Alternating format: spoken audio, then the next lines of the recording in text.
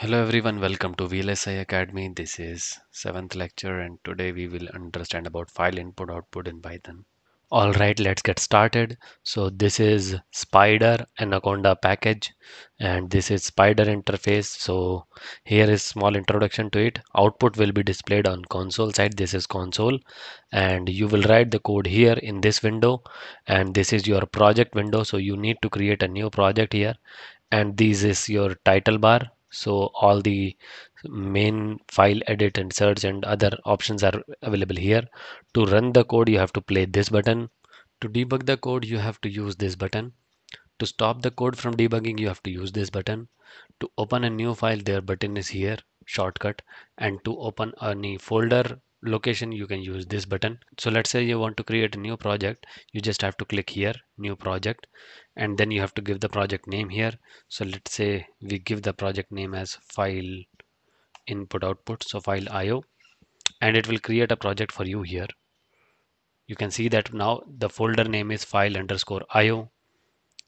And if you want to create any file, so you just have to create a new file and it will be untitled underscore 1.py. You can see that by default it is .py.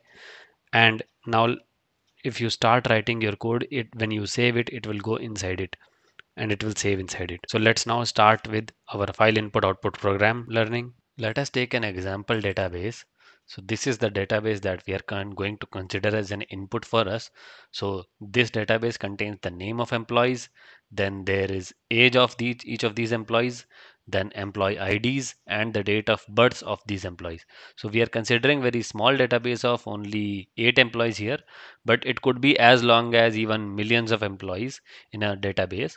So this is the text database that we are going to consider for our programming. To start writing a code, we need an empty file. So empty file we have taken from this button, and the input database that we are going to take is this database, which is already present in our current working directory. And now you can see that there are small number of rows and columns here, but it could be many rows and many columns also. And here if you see, what we have to do is we have to take out the names and we have to take out the employee IDs using the Python functionality of file input output. So to extract the data, we are going to take this file as an input and then we will process it using the Python programming. To do that, we will take first variable file handle and we will open the file using this. So open function we are going to use, inside which we have to give the file name. So employee data.txt is the file name. Now the file is already open. Now we are going to print each row line by line. We are going to print. So for that we need you to use for loop. So for loop we are going to use here for line. Line is the variable we are going to take in file handle. So file handle has already read all the contents. So for line in file handle, inside this now we are going to print. So if you give print line, it is going to print each line. So this is the very small code and it is very easy to use also. You can see that. Let's save the code now. So let's say we are going to give file io.py. This is the file name that we are going to give it. So it has been saved now. You can see it is here created. And if we run it, you can see that all the contents of your database is already printing. You can see that it has read all the contents and it is printing here. Now let's say if you want to extract your name and you want to save it. So let's say to extract the names, what you need to do is you just have to give a variable. Let's say we have given name itself as a variable and name will be your line. You can see that first column itself is the name. So if you give like this line dot split function, and after that if you give like this, so it has splitted your each row. So first line itself will be splitted in an array. And now to access first element, we know that index of the first element will be 0. So if you give like this, it is going to access the first element and it will save it in name variable. So let's say that we want to print your name variable. So it will print your name variable using this code. Let's try running it.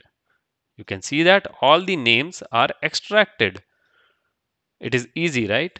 Now you can see that employee database had 0, 1 and then 2. Second column is your employee ID. So with the same functionality, if we again create one more variable empid and we give again line dot split function, and in that split function we want to access second variable. So it will print now employee ID also. To do that, we will give here employee ID. So for that, let's say it is separated by space, and then we can give here emp ID. That is also a string. Let's save it and run. You can see that name and employee IDs are extracted. The beauty of Python programming is that it is very easy to do the tasks which are very difficult in C++ or C programming, and that is why it has become very popular amongst the using of coders. That's all for this video. Please like, share and subscribe to the channel, and please give your feedback in the comment section. Thank you.